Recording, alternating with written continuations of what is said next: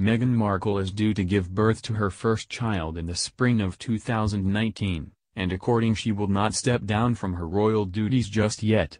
When will Meghan start maternity leave and when is she due out in public? Kensington Palace delighted royal fans across the globe on October 15, 2018, when officials confirmed the Duke and Duchess of Sussex were expecting a baby. Meghan, who worked hard as an actress before she married Prince Harry in May 2018, has continued to fulfill her busy work schedule as a royal since she got pregnant. So when will she start her maternity leave and when is she due in public this month? Meghan's schedule for January: when is she due in public? Kensington Palace would not reveal any engagements Meghan will attend in January for the time being, and recent reports are now suggesting it may be a while before we see the Duchess out in public again. The future engagements section of the royal website list shows there are currently no listings for Meghan up until January 23. The same goes for her husband Prince Harry and Kate Middleton and Prince William. Recently it was revealed Meghan was one of the least hard-working royals of 2018. The Duchess of Sussex only carried out a total of 96 engagements last year, compared to 92-year-old Queen Elizabeth II, who carried out a total of 283 official duties.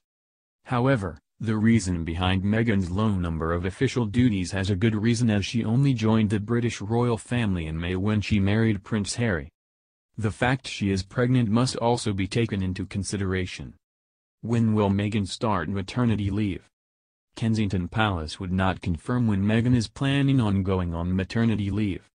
However, Meghan, despite already being a few months pregnant her first baby, is reportedly keen to keep her schedule as normal as she can for the time being.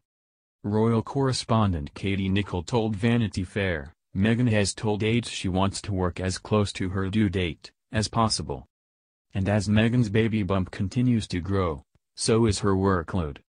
According to Ms. Nicholl, Meghan is expected to announce a collaboration with at least one more major charity before she gives birth this spring. Meghan's resistant approach to taking some time off during her pregnancy is quite different to sister-in-law Kate Middleton. Kate, who gave birth to Prince Louis on April 23, 2018, began her maternity leave around a month before giving birth and continued for around 6 months after. However, the reason for the Duchess of Cambridge's time off is likely to be because she had a difficult pregnancy.